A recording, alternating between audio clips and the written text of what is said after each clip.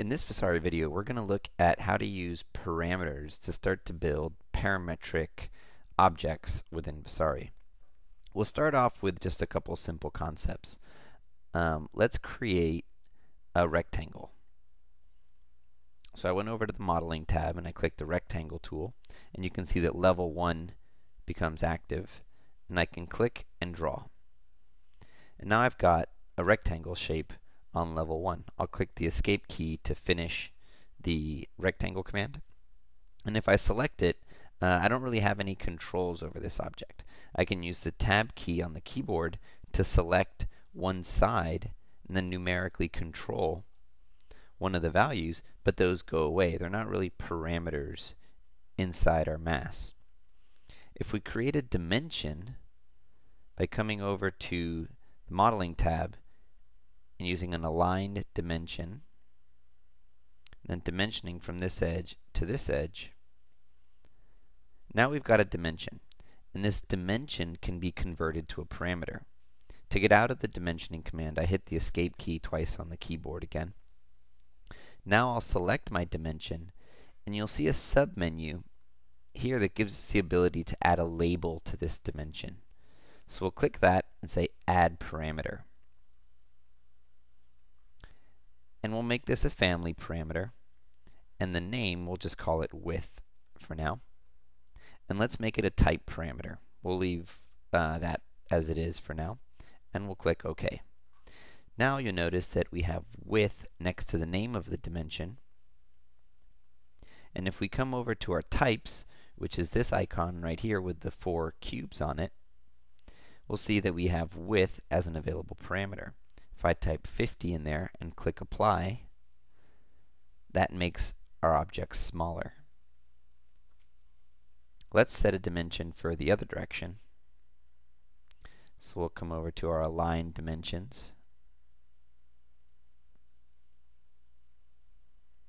And I'll hit Escape. And we'll select this dimension and add a parameter. And we'll call that Length. And we'll make that an instance parameter as well. And we'll click OK. So now we have parameters for the width and the length of this object. To give us a bit more control and to not lose these when we do a create form operation, let's select them and in the Properties dialog box, convert them to reference lines. So where it says is reference line, we'll say yes, it is a reference line, and click Apply. Now they've all become reference lines. And if we select them and click Create Form, we're going to get prompted with the option for a surface or a solid, and I want a solid.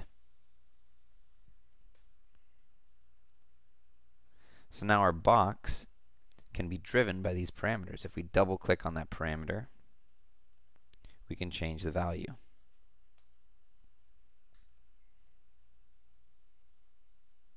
We can also do that from the types interface where we have our 2 parameters.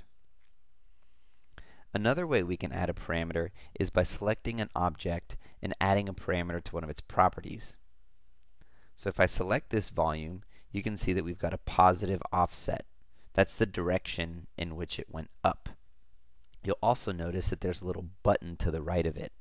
If we click that, we get prompted with an interface to select a parameter that drives that value. Rather than using my length or width, it's going to use parameter type length because it knows that's what it is, it's a length. I can add a parameter here. Let's call this height. And we'll click OK. And now if we come over to our types, we see that we've got a height value. And that adjusts that.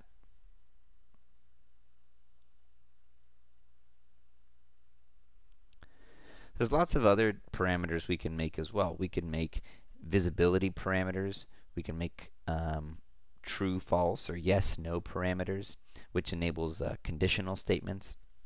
So an example of that might be if the height is a certain amount, then the width gets smaller.